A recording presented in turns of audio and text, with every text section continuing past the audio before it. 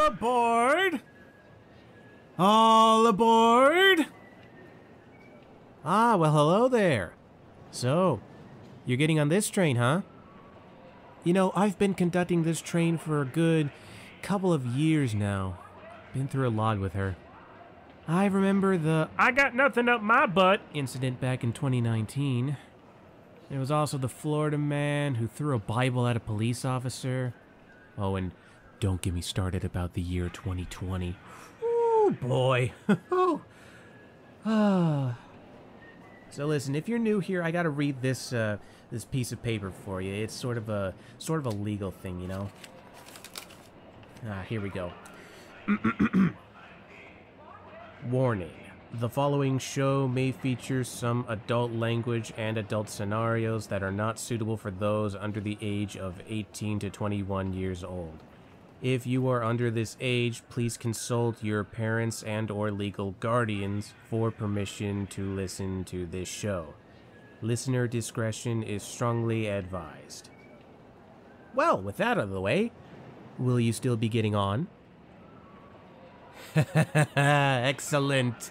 Well, let me just punch your ticket for you. And welcome to Trademark's Trainwreck.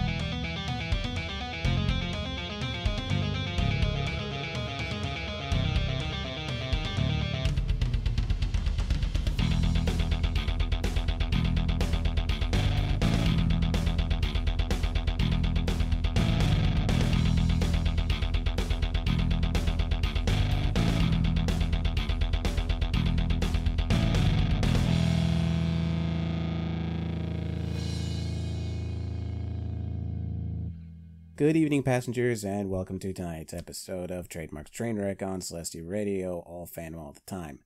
With me here tonight is RandomGreymane. All nuggets, all the time. And TheFangirl. Make it stop.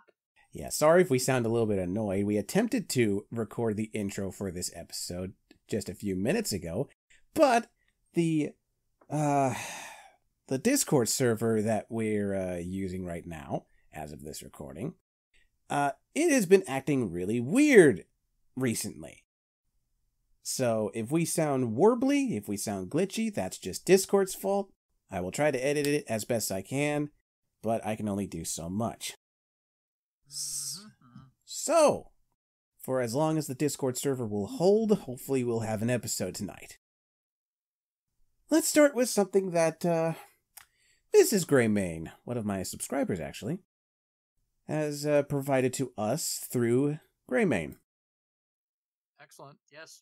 A shout out to Mrs. Greymane because she's got a little bit of a headache tonight. Mrs. Greymane actually went out of her way, or probably stumbled upon this by accident. Either way, she found something on Amazon. It is Florida Man, the Epic Adult Coloring Book. Oh. I'd forgotten this. Yeah. What? Yeah. Yes. Let me just give this to you, Fanny, and we'll have reference on the YouTube version, of course. So, as I say, this is a adult coloring book that features Florida Man. Specifically, news articles that discuss Florida Man. One of which we've actually talked about on the show during the pre-YouTube days. Dear God. Yeah, the one that we discussed is Florida Man stabs a tourist even though he has no arms. Yeah. Oh, I think I remember that.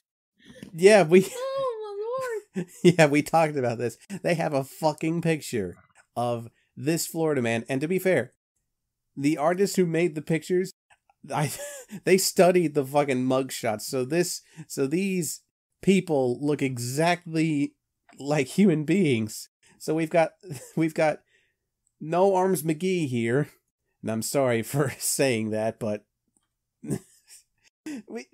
it's a picture of a guy with no arms taking a pair of scissors in his feet and just attacking someone. Oh, this is. We also have the frequently bought together list, which includes not only the Florida Man coloring book, but People of Walmart adult coloring book. Oh dear Christ! And the coloring book of pooping animals. Oh no! It's three pieces of shit for one price. 25. You can get this for $26. You can have these god-awful coloring books. Oh God! Products related to this item. Coloring books. Your cat is trying to kill you. Let's see. What's next? Awkward family photos. Awkward family photos. Where's no? If you want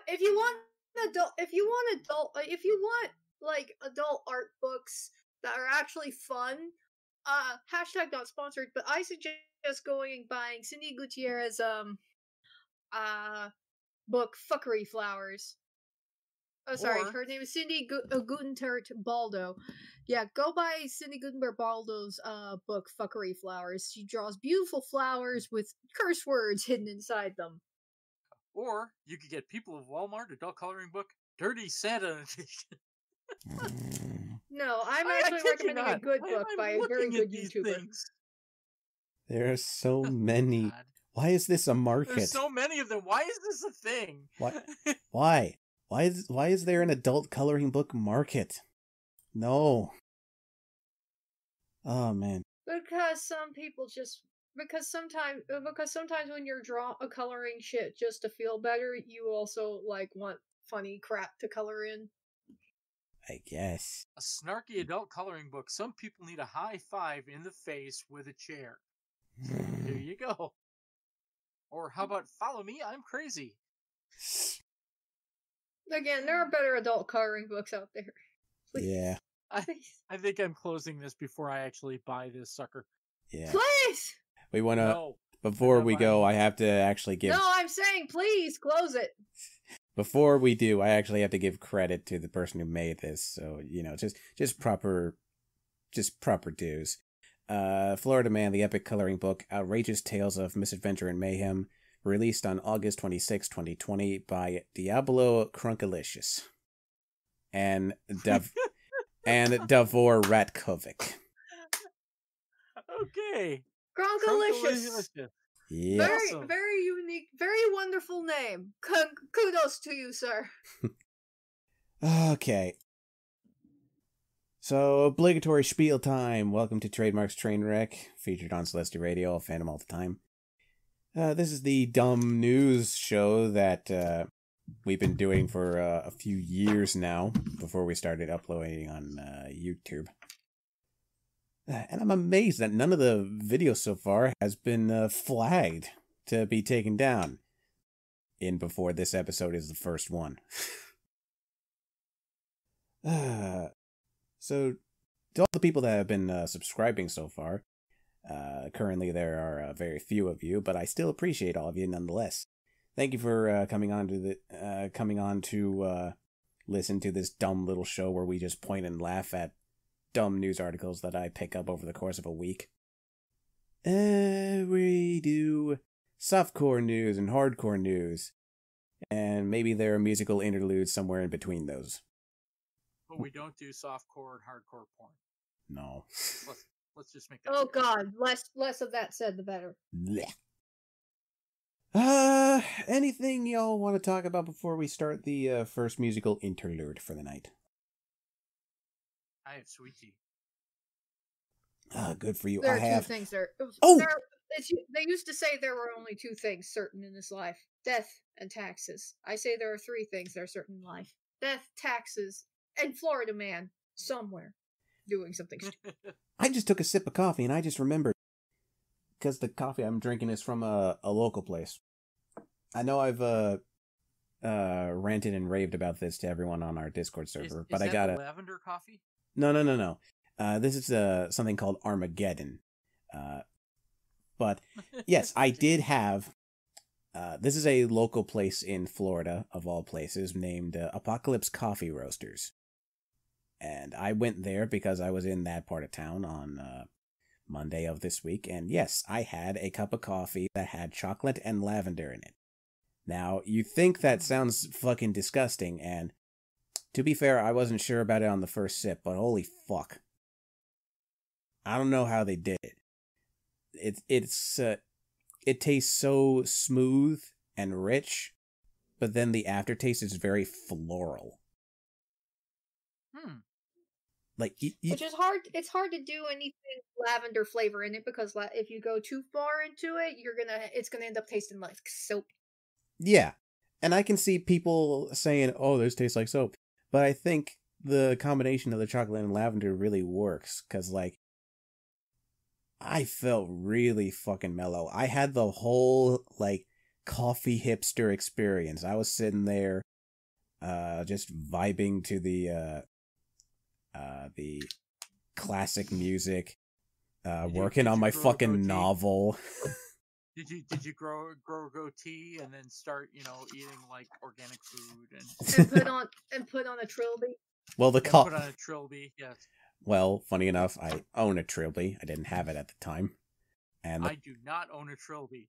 I own several fedoras, actual fedoras. I have a proper fedora myself. Yes. And the coffee itself is organic, so. Well, there you go.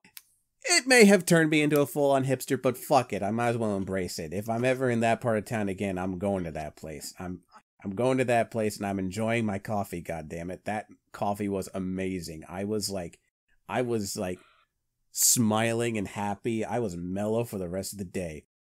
It might have just been me being overwhelmed by how good that cup was, but it was just so fucking good.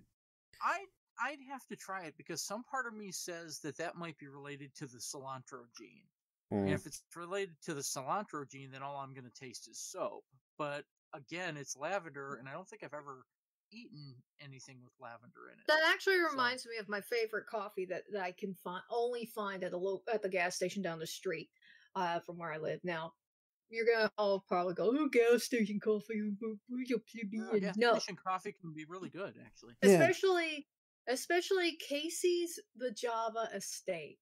So if you live in the Midwest, especially, you will no doubt come across a place called Casey's General Store.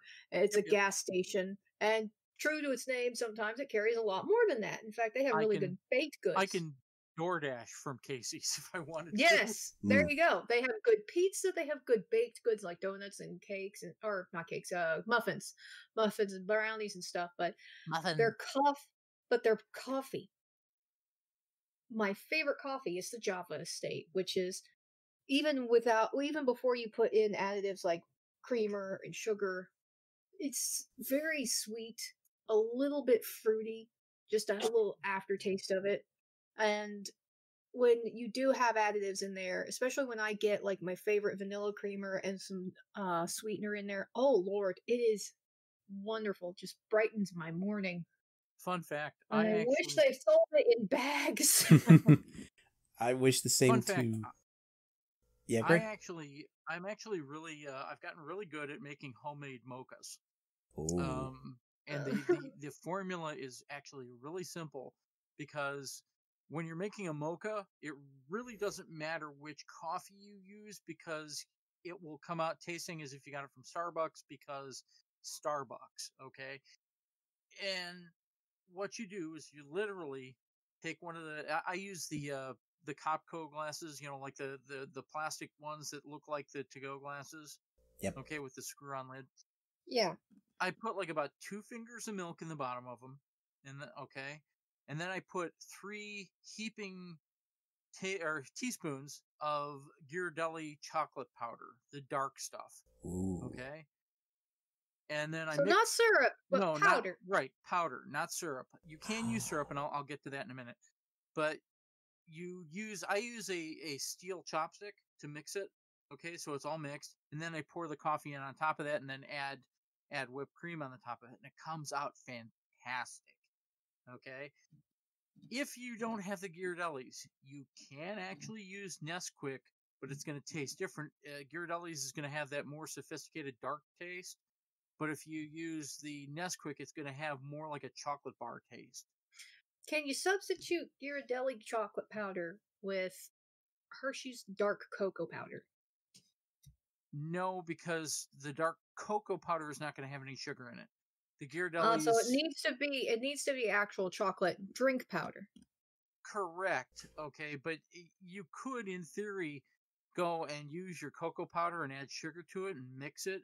You know, pre-mix it into a different container, and you could actually use that in theory. So you couldn't use it straight as a substitute, but you could mix your own amount of sugar into it. Okay, and then use that.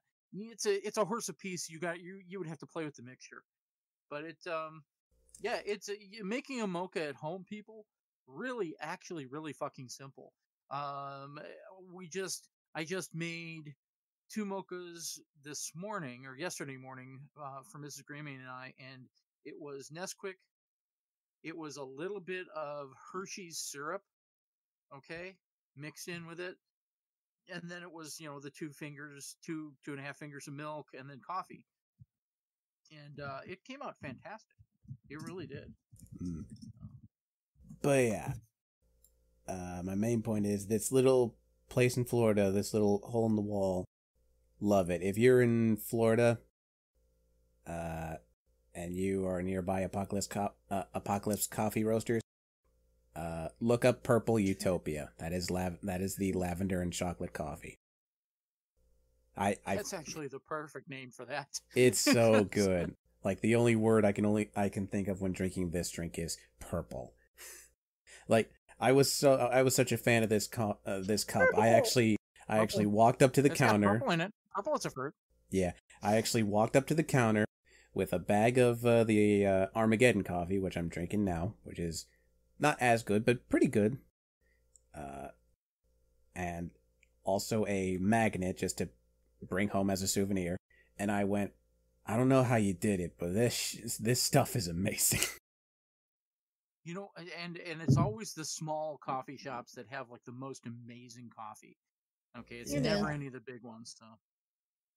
Anywho, now that Trademark's coffee talk is out of the way, that's it. That's a game. We're gonna go on our first musical interlude for tonight. You're listening to Trademark's Trainwreck on Celestial Radio, all coffee all the time, except when it's dumb news.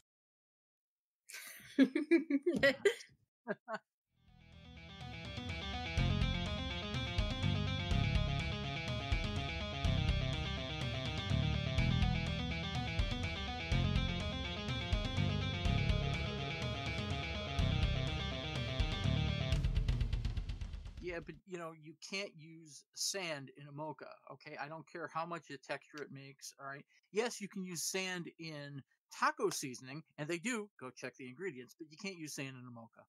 But what if it's finely ground? Yeah, no. Welcome back, passengers, to tonight's episode of Trademark's Trainwreck on Celestial Radio, all fandom all the time. It's time to start this. You think I'm joking. You think I'm joking. Go look at the back of taco seasoning. It has sand in it. That's the thing. I never know if you're joking or not anymore. And I'm concerned. So, let's start this. We're all concerned. Okay. Oh man, I've got a real banger to start off with. Do y'all remember Dr. Manhattan from Watchmen? Oh, yes, the giant blue dong. Yes, we remember Dr. Manhattan. He's chilling on the moon. What else do you want from him? Well, I was focusing more on the head that you see up front. Specifically the symbol that he draws on his own head. Again, he's chilling on the moon. Just leave him be. Well, this guy's still on our planet, so we'll not leave him be. Oh. We got, we've got a Florida man. Can you tell? Pause for effect as my co-hosts look at the image of our dude. Florida man, Florida man. Wow. Got a He's tattoo of We'll Florida call on you his now, head. Florida Oh, man. Everyone say hi to Matthew man. Kyle You have Litham. the Florida man, the true Florida man. He has the symbol upon his forehead in times of peril. Yep. And he's 22 years old. Of course he is. The age of good life decisions. Litham was arrested around 4:45 a.m. Sunday, the week of February 2nd, 2021. This was after he called 911 twice to find a ride home. I'm just letting that sink in. Why did he need a ride home? We'll possibly get to that, but I should also note that according to the court complaint, he also cursed at the call taker during the call. That'll get you a ride. Help, yeah. I need a ride home. Where are you, sir? Fuck off!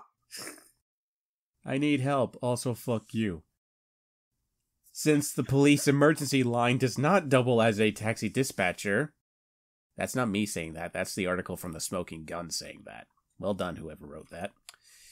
So, Letham was charged with misuse of the 911 system. He was also hit with a marijuana possession charge after a cop found some pot on him during a post-arrest search. Letham, who works Congrats, as a... dude. Sorry, go on. Congrats, dude. That's a major fuck up. Letham, who works as a cook at a Port Richey seafood restaurant, was released on his own recognizance the night afterwards. Actually, he was released on February 1st, 2021, from the Pasco County Jail. Letham was cited last month for reckless driving following a crash that caused an estimated $8,500 in damages, according to a court filing. Wow. How?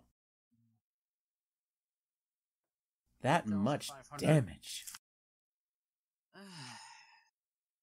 You know, that could be a single car. If you total a single car or something. Just... That could be, you know what that could be? That could be a guardrail. Okay? Because replacing a guardrail would probably cost about that much. Love how you were about to say guard whale. No. They have a whale sitting by the road, just in case. It's Florida. It's Florida. We don't know. That could be a thing. No. Like a guardrail or a barrier or something like that. Anything that's like city property will always be overpriced like that. So yeah, he could have easily knocked down like a barrier or something and totaled his car, and it all amounted to $8,500. It's not hard to get $8,500 in damages anymore. Mm-hmm. Not when a fucking repaint of a bumper is, $500. So I just have to know, why the tattoo? Why the tattoo? Why? Because he's the boy who Florida'd. The boy who Florida'd. Oh man. Next. He's a Florida horror crooks. What? Nothing. Never mind. A part of Florida's soul rests within this man. Well, we can tell by his actions. Jesus. Next. I posted proof that taco seasonings have sand in them. Posted proof. Oh, man. So, I got no segue for this because this is a tale... Actually, no. This is a new twist on a tale as old as time.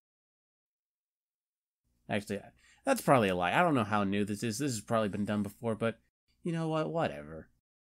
Teens get caught with fake IDs all the time, but this teen in particular called 911 after her fake ID was seized.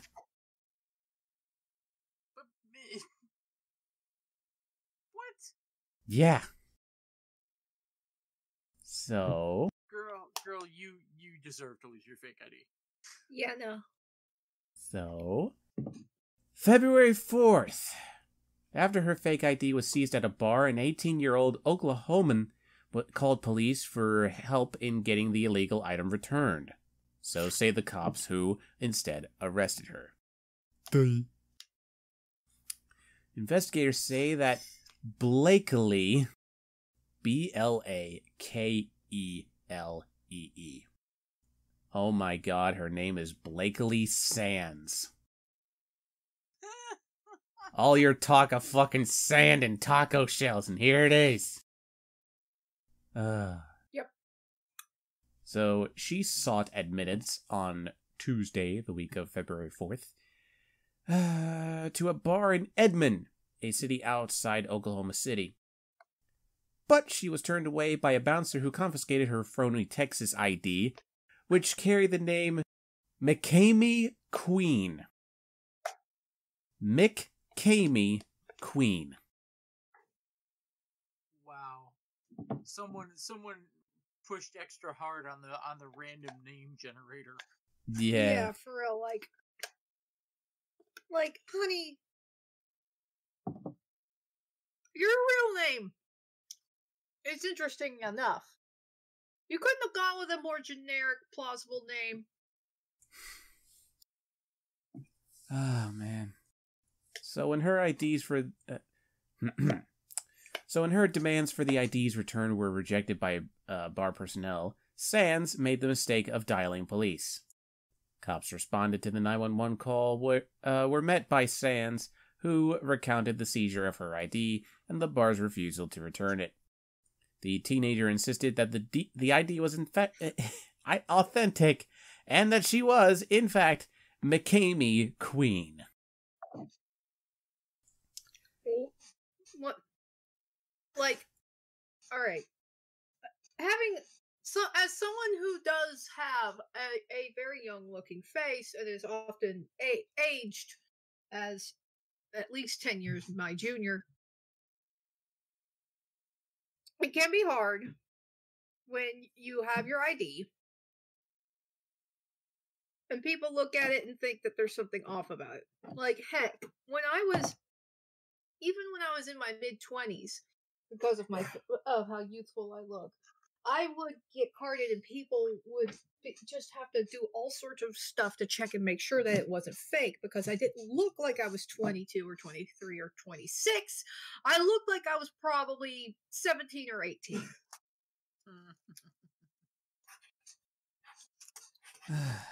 I had this so problem. I get that this can happen. I had that problem until my hair turned gray. Once my hair turned gray, they stopped doing that to me. Yeah. So.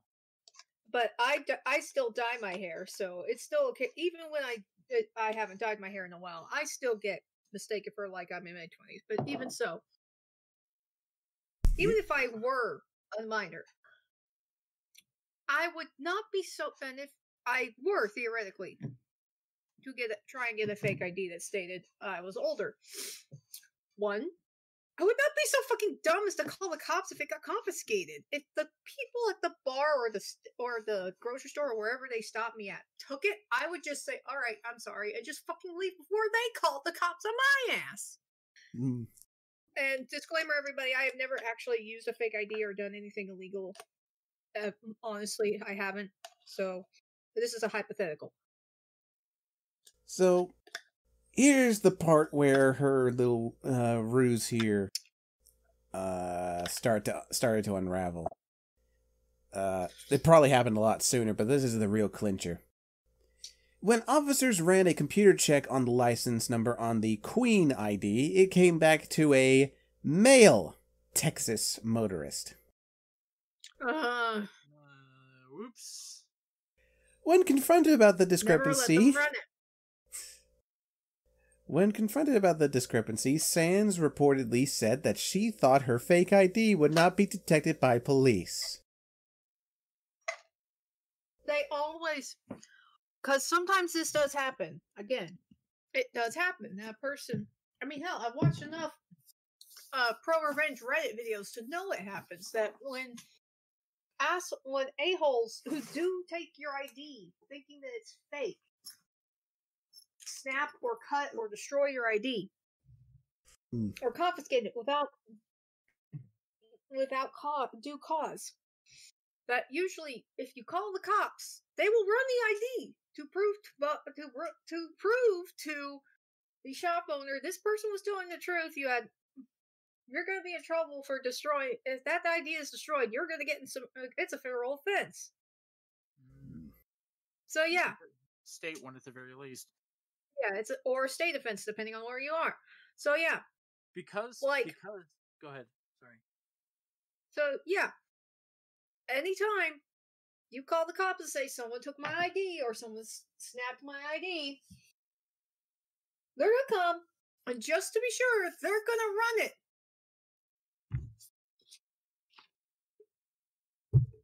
I will say one thing about this, okay? And I don't want to see anybody doing this, okay? Because if I do, I will go and I will come and break your toes individually, one by one. Greymane. Okay. She could have claimed the ID was valid and she was trans. Okay, don't do this. This causes a problem for trans people everywhere. Okay. I mean, so I don't want to see it, and I will break toes over this. Greymane. I don't want to see it either because in my line of business, unfortunately, I have to admit this. Unfortunately, in my line of business, in my job, I have had to record a customer. If I have a trans customer come in, trans man, trans woman, doesn't matter. If a trans customer comes into my store, we can technically take down their preferred name, or quote unquote preferred name or quote unquote nickname to be able to talk to them, and to be able to interact with them in the store or when we're calling them for something on their account. But when they first apply, we unfortunately have to use their given birth name on their driver's license. And if they haven't gotten a legal name change yet and had their driver's license updated to reflect that, unfortunately, this means a lot of our customers, we end up recording and knowing their dead name. It sucks. I don't like it. So when I know I have a trans customer, I ask I try to, as respectfully as I can, say request. What pronouns do you prefer, and what name would you like on the preferred name,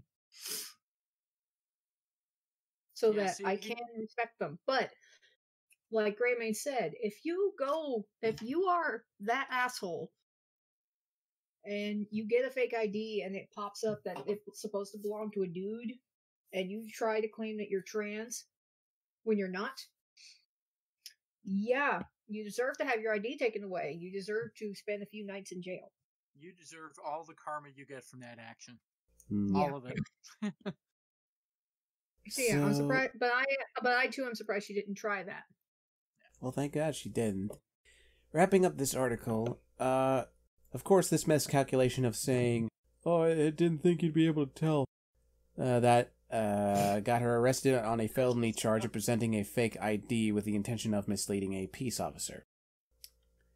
Since a check of assorted databases indicates that the name McCamey Queen does not exist in the natural world, perhaps McLovin would have been a better choice. Maybe. Oh Lord. Reference to the other article on the page. that has happened. We have talked about this on the show in the pre-YouTube days. Next, our penultimate article for the night. Oh boy.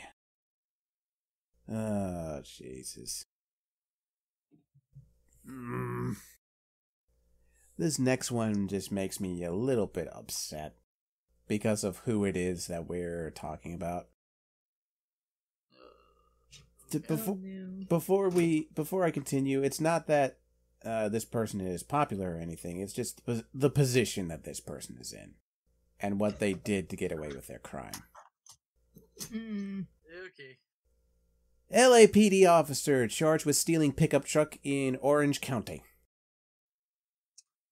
Oh God. Yeah. Seriously? Nope.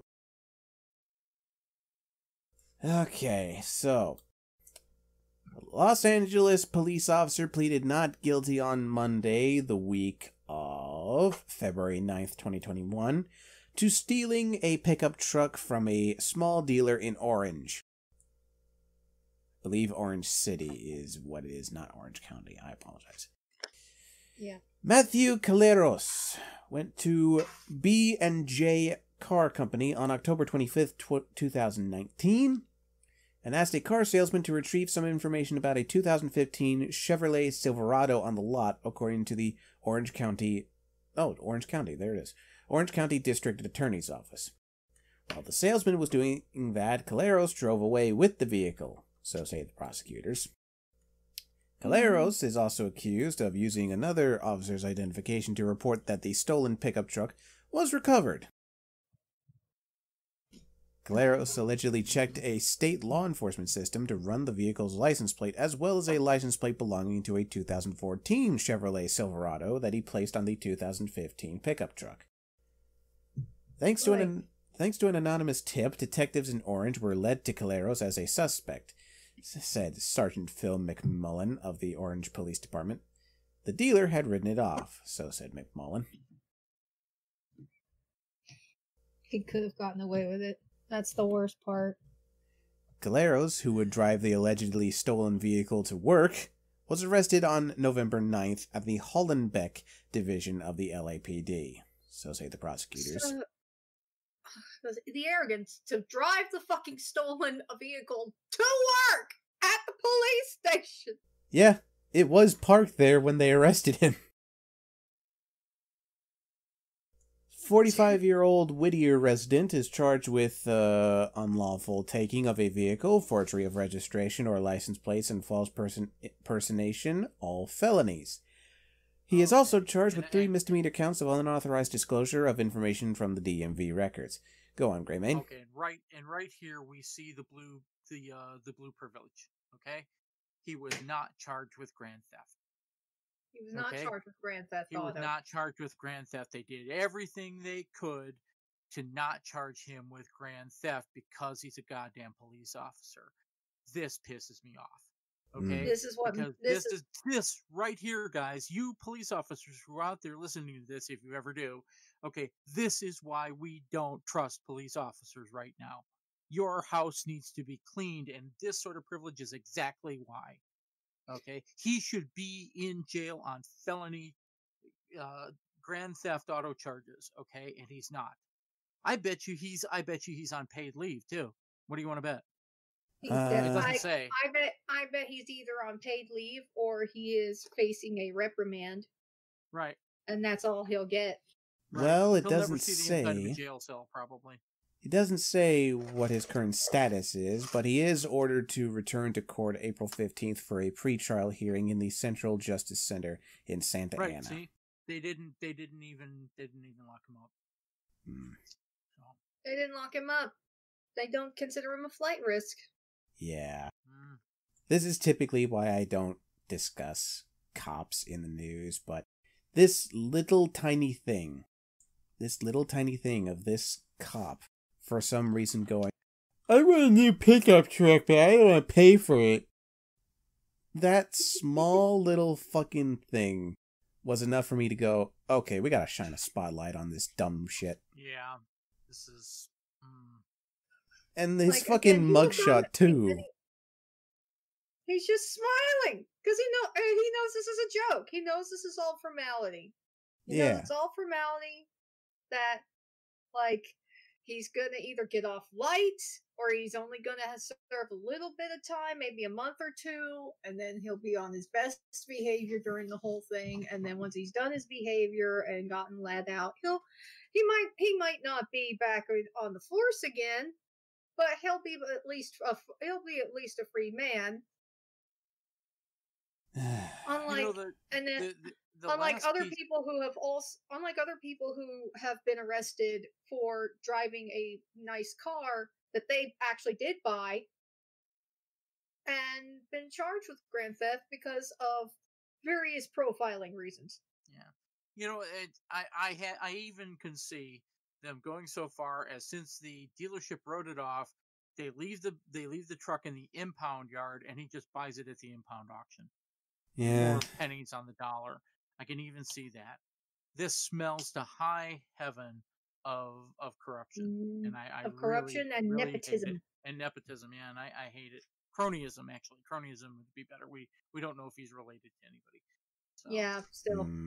Either way, this is frustrating. It's stupid as fuck. Yeah, it's and so. Anyone else who was this shit. And anyone else who was this dumb would have been facing so much more. But no, he's a cop. I am so glad Sherlock is not here.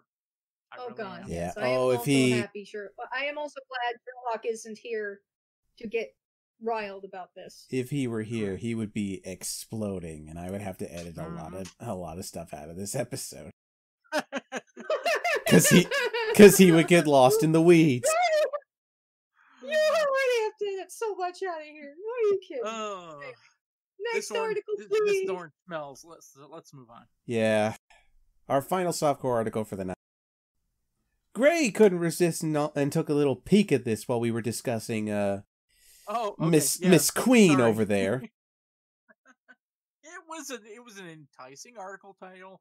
I did not click on it, but I went, Well, clickbait. Well, when you're talking about Cinnabon, it's a very delicious clickbait. No jail in Cinnabon roll rage case. Oh my god. How does the Cinnabon roll get that angry? Well, it's not so much the roll as the man who wanted the rolls. I want to point out the mugshot here. This guy looks like Rhett from Good Mythical Morning. For those of you who know that show. Okay. It's not Rhett, though. At least I hope it's not. No, it's not. If he had a flannel shirt on, I'd call him a hipster. So... Well, given his crime. Anyway, what was his crime? Well, February 8th. This is a Florida man. He threw a huge... He threw a large rock through the window of a Wendy's after discovering that the fast food joint was no longer selling Cinnabon rolls. He has been convicted of 2 criminal charges but has been spared jail. In a deal with prosecutors, Dustin Tyrell, 21, pleaded no contest to criminal mischief and throwing a missile into an occupied building.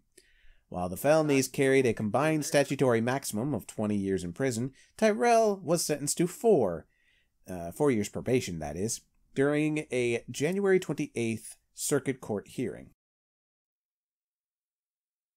I guess the judge felt pity because we've all apparently gotten angry over over the lack of baked goods. Tyrell was also ordered to stay away from a Wendy's in Key West and have no contact with the restaurant's owner or his family. Additionally, Tyrell must pay more than $4,300 in restitution for damages caused to the eatery. Yeah, see, it's one thing if he threw a rock through a window, but he did it while people were there. Yeah. Okay, and that's just not. No. That's not cool, man. That's not cool. That's not cool. Well, it's not cool to throw a rock through a window regardless. Correct, but it's more uncool. It's worse when it's a business and there are people there. You could have hurt somebody. Yep. True. So as detailed in an arrest report, Tyrell was collared outside the Wendy's on Duval Street, the main drag in Key West. A witness told cops he saw Tyrell repeatedly throwing a rock at a window until it passed through the grass. Until it passed through the grass. Yes, Trade. Until it passed through the glass into the crowded restaurant. When a passerby asked why he targeted the Wendy's, Tyrell reportedly replied, "They don't sell Cinnabons anymore!" I'm not laughing at the situation. I'm laughing at the voice. Police collected the grapefruit-sized rock thrown by Tyrell and, quote, entered into evidence. Tyrell had been free on $15,000 $1,000 bond following his July 2019 arrest. Holy crap! Someone sold their truck! Yeah. His bond, however, was revoked following a October 2020 bust for allegedly punching his father in the face. This guy's anger management issues. He needs a therapist. Mm-hmm. Wow. He certainly does. They don't sell Cinnabons anymore. I've never been angry at a place not having baked goods. What is this guy's deal? Again, clearly he has anger management issues. He's gotta. There's no other explanation. You know what? I gotta give credit to their window because I'm reading the arrest report, okay? And it says that he threw that rock at the window approximately 3 to 4 times. Now, this is a grapefruit-sized rock. This is not a small rock. So it took him like 4 times to break the window. Oh, okay. Oh, man. People are attacking you with grapefruit rocks, hide in a Wendy's. Yeah.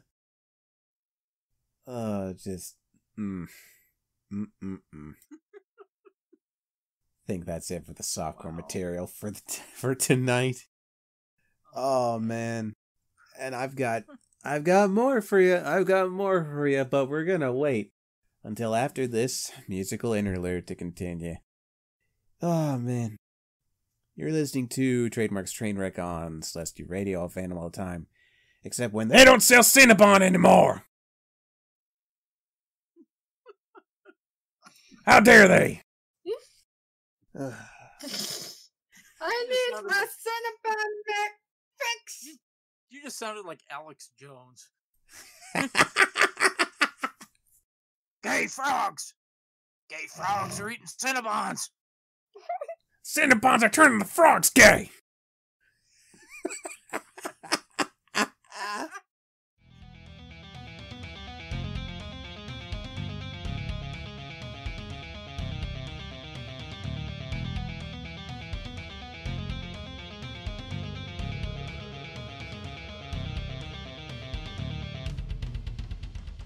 Menthol, not just for cigarettes anymore. Welcome back, passengers, to Trademark's Trainwreck on Celestia Radio, all Phantom all the time. Oh boy, it's time to start this shit. Time to start the hardcore material. And I put this article in the hardcore material to start with. Because while it's not necessarily crazy, the mugshot certainly is. I'm just going to give my co-host the mugshot real quick before I actually read. Just look at this. Meth! My meth alarm is going off. Meth! Meth. I mean, maybe. Let's take a look at the headline here. Weird eyes, uneven teeth, bad hair, meth. Mesa woman accused of speeding, not pulling over for officers, quote, because she felt like it. She felt like it was the right thing to do. I don't know about that. We'll find out about that. Well, no, it says that. It says that in the article. Oh, so it does. Stop reading ahead, asshole.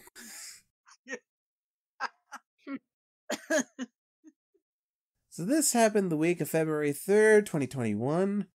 In Mesa, Arizona, where Mesa police say a woman they arrested for refusing to pull over during a traffic stop told officers she did it because she, quote, felt like it was the right thing to do. Mesa police say that Hannah Clevenger the Avenger, was driving more than 70 miles per hour, weaving in and out of her lane and splitting the lane line of 2 lanes with her car near Alma School Road and University Drive at about 2 p.m. on Tuesday afternoon on that week. An officer pulled up behind her with his lights on. Mesa police say the officer watched as Clevenger looked at him through her driver's side mirror but did not pull over. He then activated his siren to get her attention, but police say she still wouldn't pull over. The two then came to a red light and Clevenger stopped her car. The officer got out of his car to talk to her and said Clevenger just stared at him without saying a word. When the light turned green, the officer says she took off. Clevenger was found at her home the next day where police arrested her. Just can't believe it's Avenger. Police say Clevenger told the officer that she remembered who he was and that she didn't stop for him because, quote, I felt like it was the right thing to do. Clevenger was booked on one count of unlawful flight from law enforcement, which is a Class 5 felony.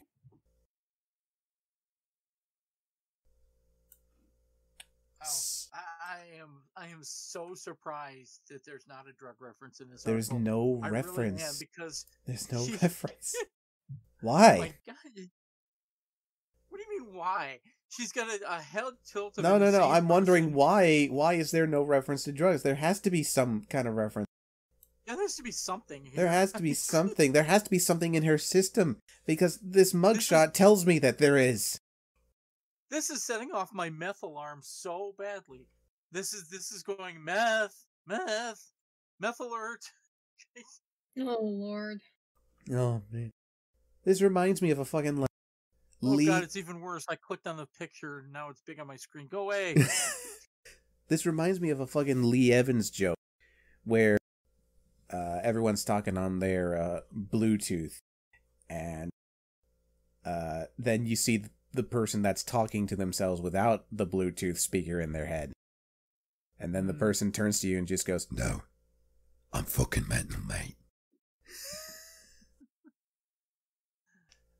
I don't know if this woman's on anything, but... What was that old Robin Williams skit? Talking to myself with nobody else around. That used to be my thing. Everybody's got these headsets. Oh yeah, that's my bit, you asshole. Just what? Because she felt it was the right thing to do. Why? Can I hide this picture? Yeah, it's unnerving. There, I've rolled it. I've rolled the screen back enough to where it's not on my screen.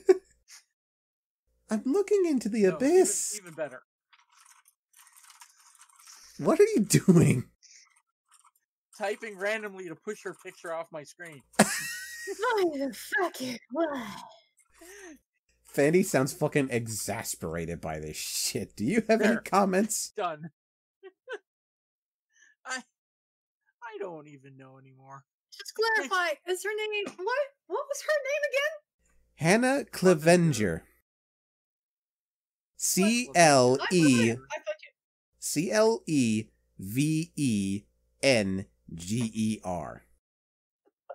The Clevenger the Avenger, apparently. Yes, exactly. You are not Tony Stark. You cannot do whatever the hell you just feel like it. Exactly. You can't just fucking run from... You can't just fucking do all that shit. Like, my God, woman, why? And on top of that, but at least she's doing it all with a smile. Oh, man. Well, it's not even a good smile. What the fuck have you done, Gray?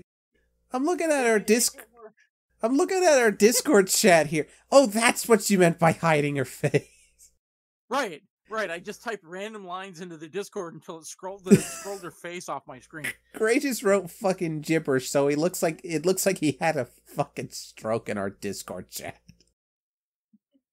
Oh man. It wasn't even the good grin, like the Harley Quinn grin or something. No, it was this demented thing. It's this unnerving, like, Boxy grin.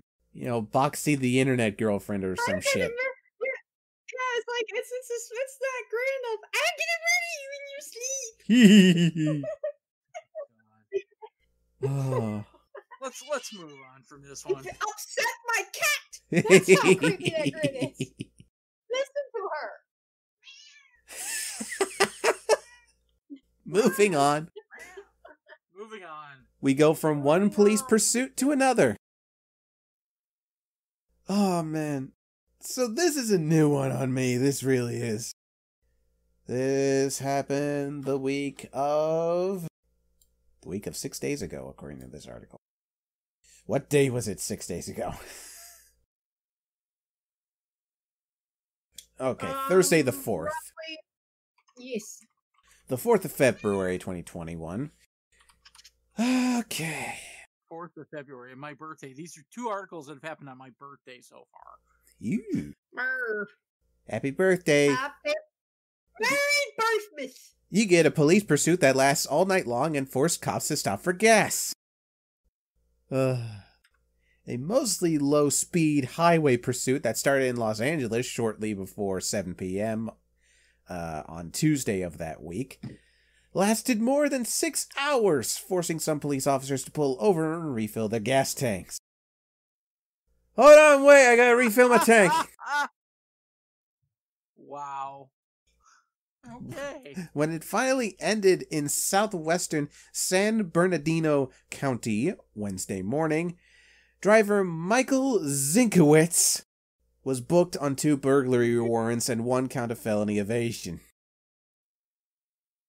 What a last name, Zinkowitz. Zinkowitz.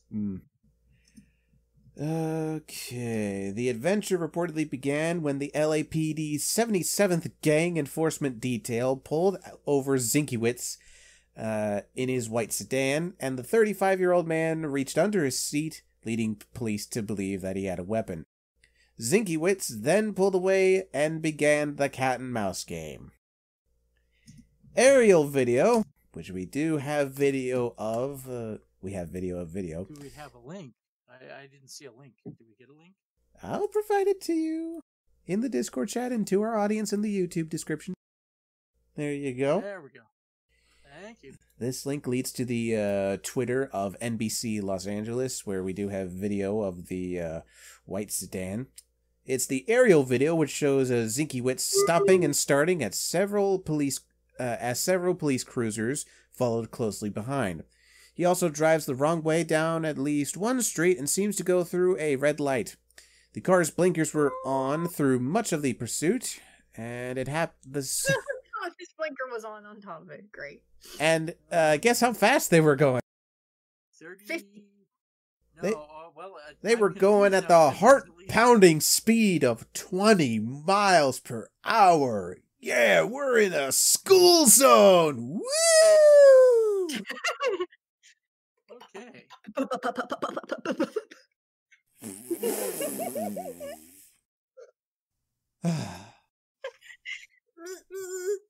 Authorities were in contact with Zinkowitz's family and were informed that the San Pedro man suffered from mental illness.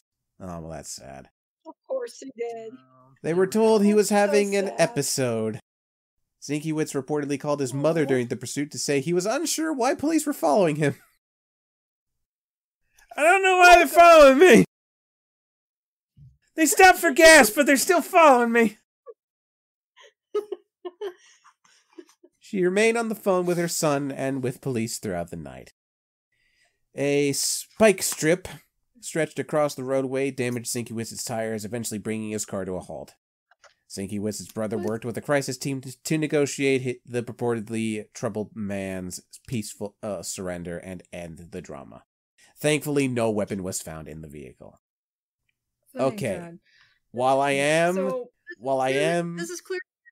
Did they list that maybe he was off his medicine, or just that he's... Yeah, I'm thinking he missed his meds, because they list this as a psychotic episode. And yes. When people with psychosis miss their meds, it hits pretty hard. Well, I mean, I can give him credit for that, but it's still... Yes, on the one hand... If the police are following you should assume that something bad's happened and pull over. Yes, on the one hand, I am sorry for poking fun at somebody who has a mental illness and obviously needs help. But on the other hand, a 20-mile-per-hour police chase with cops that have to pull over to get gas at a gas station because they're following your ass at 20 miles per hour for 6 hours. Also, his mom had to have been going, honey, just pull over. Just pull over. Just pull over. God damn it, just pull over. Okay. Just pull over. Just pull over. God damn it, why aren't you pulling over? I mean, again, we don't mean to make fun of people with mental illness. In fact, many of our Celestial Radio co-hosts and followers actually do have one form of challenge or another. But in this case, again, it's one of those things where it's kind of like with that guy who was a PTSD survivor because in Australia who went in armed and armored to get his cat. It's just someone who's going through an episode, do something a little bit better to try and de-escalate the situation. Yeah, it's just so outlandishly ridiculous that we have to put a spotlight on it, if only to reinforce that while these people are doing silly things, it's for the most part out of their hands and they need help so that they can avoid doing similar things in the future. Exactly. My question here is very simple, okay? We note that the police had to refill the gas in their cruisers.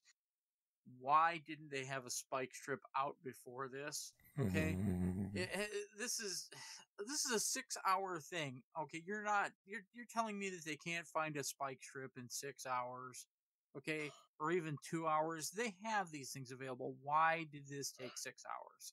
Okay, it could have been stopped sooner. I think this is just a moment of them not realizing what the heck is going on, not knowing what the heck is going on, and just trying to deal with it. Yeah, the other thing is that there's a method, and Shirley will confirm this. There's a method where they take the police car, they get ahead of the vehicle, and they slow down. Okay, and with this many police following him, they could have boxed him in, slowed him down until he got to a stop. Okay, this should not have taken 6 hours. All right, and that's my beef about it. Now, extra points to them for not shooting the mentally challenged person. Thank God. Otherwise, I wouldn't be talking about this. Extra points for that. Right, they get extra points for that because this is something that regularly happens with people with mental illness, is that police unload on them, and this is one happy incident where they did not do that, and I'm very glad that they didn't. But yes, 6 hours, way too long. Way too long. Way too long. So, way too long. Our penultimate hardcore material thing. Okay. So we live in an interesting time where there are a lot of protests, especially in terms of civil rights. Now, there is a right way to do things, which is peacefully showing evidence to your point and acting like a decent human being without hurting anyone in the process. And there is a wrong way to do this. January 6th. For this case, however, we're going to look at we're going to look at an interesting case here. February 9th, Florida man, 23, arrested following indecent civil rights protests. Now, what do you mean by indecent civil rights protest? Well, I'll tell you. I have a feeling I know. So, a Florida man arrested on February 8th for indecent exposure, and there it is, told police that he was, quote, protesting for civil rights by showing his penis to traffic. Boy. Wow. Okay. On the list of excuses that might have worked for this is not one of them. No. It really isn't. No, it's not. I think Fanny's been stunned into silence from the stupid. I don't know. Okay. So cops charge that Riley James Cushman, 23, was spotted alongside a roadway in Palm Harbor, a Tampa suburb, with, quote, his pants down to his knees, holding his penis while facing traffic in a vulgar manner.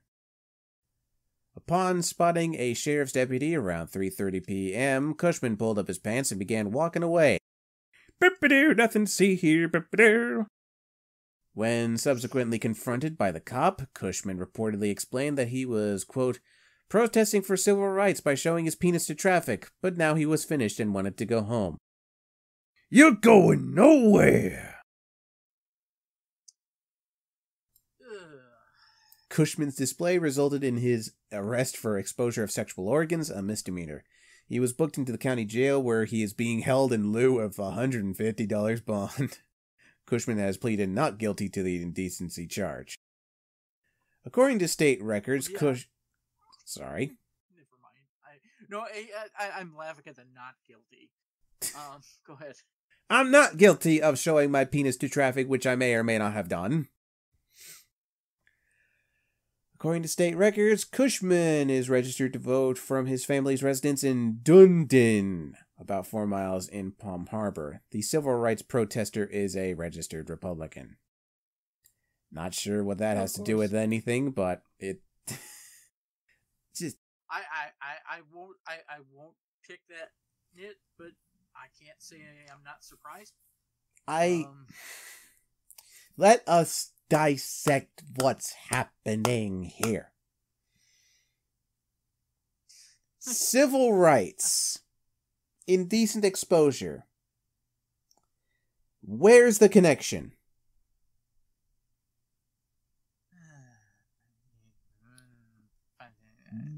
What?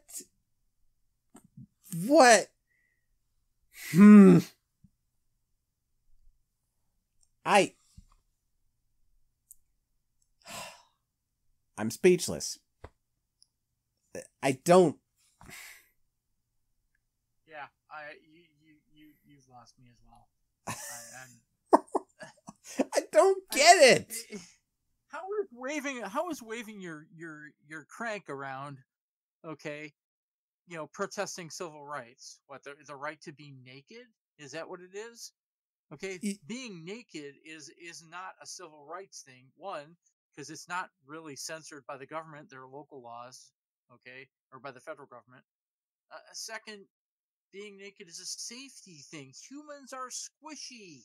Mm-hmm. Okay, humans are squishy. Why naked humans are especially squishy? Why would you think that that's anything but a safety thing? You know what it is? It's not a civil rights thing. This guy just wanted to show his dick. Oh, well, I kind of guessed that. He just did that, and then when cops started asking, he just, oh no, I'm totally protesting. Totally. My civil right to helicopter in front of traffic is being oppressed. I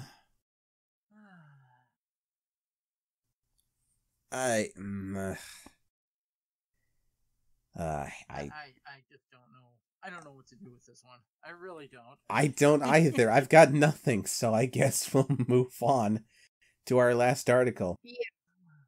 Which, this last article, we got some words for this article because, yes, I talked about this article behind the scenes with my co-host to just kind of talk with them and say, hey, should we talk about this? Because as of this recording, this particular article has been blowing up quite a bit. And I'm not going to say it's for good reason, but like, holy shit. Watching this article unfold is like watching a train wreck in slow motion, which, given the name of this show, kind of par for the course. It is what we do. So, sit and attend as I tell the tale of Tessica Brown, who unfortunately shall forever be known as the Gorilla Glue Girl, no matter how much she protests to the contrary. Alright. So there is such a thing as Got to Be Glued. It's a hair product from the Got to Be line that is very good at holding your hair in place. It is something that cosplayers use. I myself have used it before to make sure my wigs or my actual hair, if I'm styling that, stays in a particular style for an entire day or at least the majority of the day, and it will work when done right. But that's a hair care product specifically meant to be in your hair. Yes. Gorilla Glue is not! Gorilla Glue is not. And for those of you who are going, oh, there's no way this is real, she's posted videos. She has posted videos. And of course... And those closest to her and involved in the ongoing saga have been in contact with Snopes. Yeah, we went through the effort to Snopes this particular one. Yeah, because the first person to fucking take a bite out of this news, this hot, juicy fucking news, was TMZ!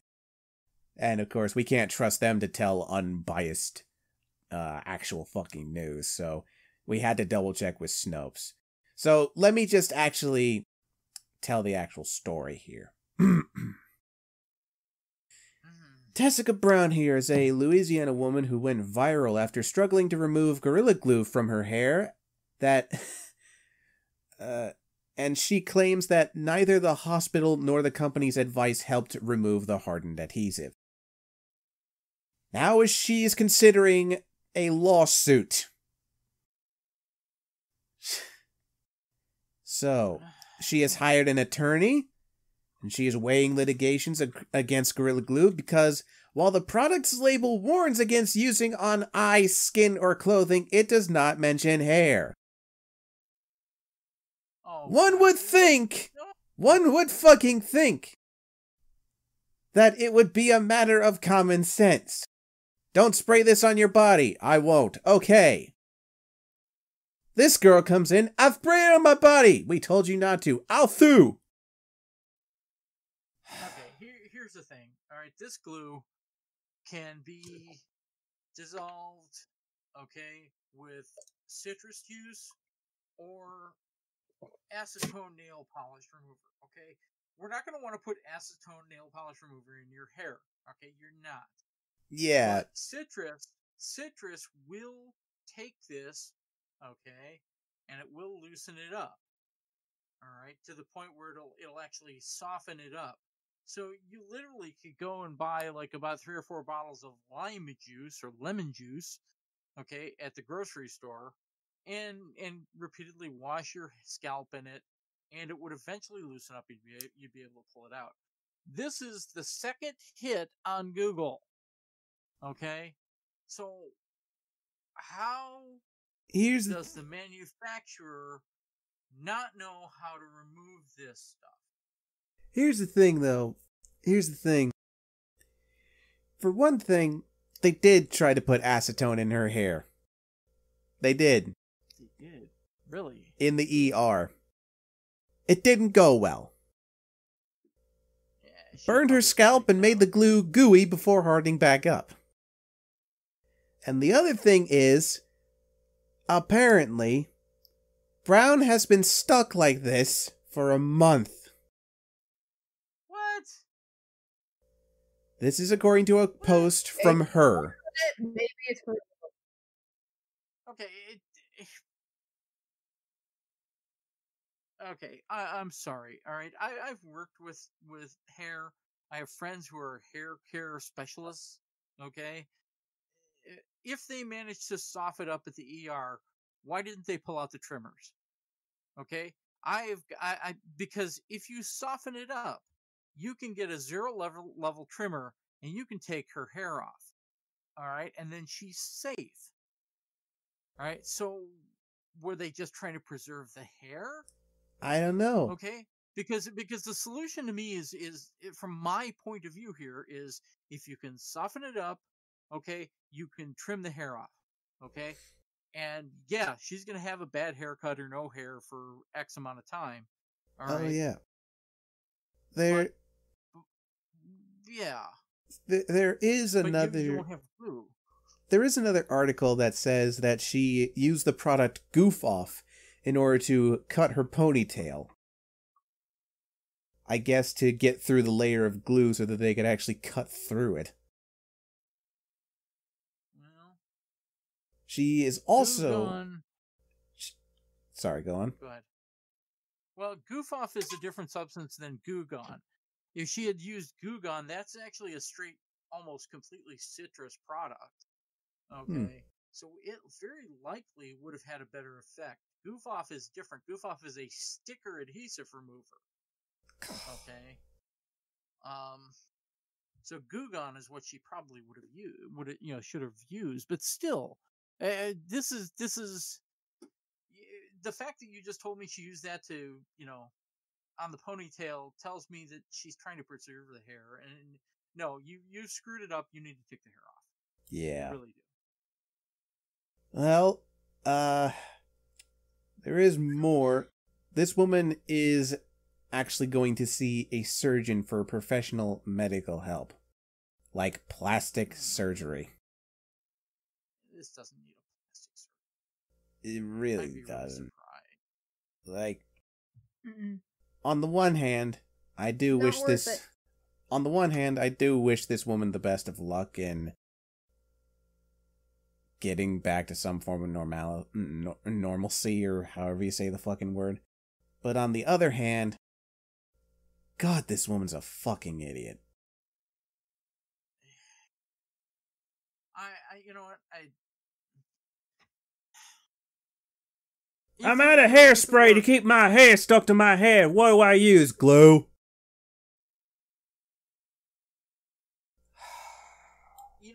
If the names between the two things were more similar, I might buy that this was a straight mistake. But it's Gorilla Glue. You see the advertisements everywhere. You put it on, it doesn't come off. Yeah, okay? the commercial is a literal gorilla walking up to a guy, scaring the shit out of him, and then he holds up a bottle of Gorilla Glue so that the guy can fix like a fucking table or a lawnmower. Gorilla Glue is not meant to fucking come out. Lavender oil. There's somebody that mentions lavender oil, apparently. Hey, what about it? Lavender as a removal. Yeah. What product? For no, just straight lavender oil to remove Gorilla Glue. Huh. I don't think that would work. Probably not, but it's an interesting idea. Well, I mean, there's a whole. Depending on what's going on, depending on how close it is to the scalp. If it's in the scalp, yeah, she's gonna need some plastic surgery to remove pretty much all of the hair as much as possible. Maybe some skin, and then she's gonna probably need skin grafts or something to maybe cover that up. But if she avoided getting it in her actual scalp, in the skin on her scalp, they might just be able to just have to remove most of the hair and then afterwards do a very close shave with just a plain old razor to get rid of it. Like that might, if she didn't get any in the skin on her actual scalp, that might be enough to keep her from major horrible surgery and just be able to just regrow her hair naturally. Otherwise, she's looking at a really bad kind of plastic surgery situation that might keep her from ever having hair ever again. Given the picture that she's got up there, okay, I have my doubts. I really do, because it doesn't look like, if there were like a ton of glue in her hair in the picture, okay, that we saw, that would be one thing. Okay, but there doesn't seem to be a ton of glue in that picture. In fact, it's hard for me to even see that. You're talking about a picture. I don't think I've seen a picture yet. We had a link. Yeah, we have a link. It's somewhere up. Got it. Oh, there you go. Yeah, if it was literally just in her hair, not in her scalp or in the skin of her scalp, but just in that ponytail and braid, yeah, it might not be a surgery situation. It might just be... Yeah, losing all the hair. She might just need to lose all her hair and then shave her head. Either way, we'll update you as it happens, I guess. Maybe? I guess. One, I don't think this lawsuit thing is gonna go through. I don't think so. This is too fucking stupid. This is really way too fucking stupid. And all I can say is, Miss Brown, if you're watching, which I highly doubt, but if you are, I wish you the best of luck in, again, getting back to some form of normalcy. But this is on you. This really is on you. Literally. Yeah, because like I don't know if y'all mentioned this, but most glues, especially whether glue spray or just commercial glues, do warn you not to get it on your skin. Oh God, so So that should be an indicator that you shouldn't be using it on your hair. Yeah. Just don't use any chemicals without reading the instructions and warnings first. Safety warnings first. There's a reason you don't find Gorilla Glue in the hair department. And that is the last thing I'll say on the matter. You fucking moron. Hey everybody, this is Future Trademark coming at you kind of in an unscripted way with the rare update to this article. This is coming a few days later after the initial recording. We have an update regarding the case of Tessica Brown, and she is recovering after her Beverly Hills surgeon performs procedure to remove the Gorilla Glue in her hair. So basically, after her hospital visit and all the other attempts to get the glue out of her hair didn't go so well, Tessica Brown heard from Dr. Michael Obeng, a plastic surgeon in Los Angeles, who offered to remove the glue from her hair free of charge. He performed the procedure on the day that we recorded the initial articles, and she was under light anesthesia. Afterwards, she was able to actually comb through her hair with her fingers. So yes, the glue is actually out, every little single bit. This is because apparently Dr. Obeng has a chemistry background, so he knew how to actually break down Gorilla Glue, which is very impressive.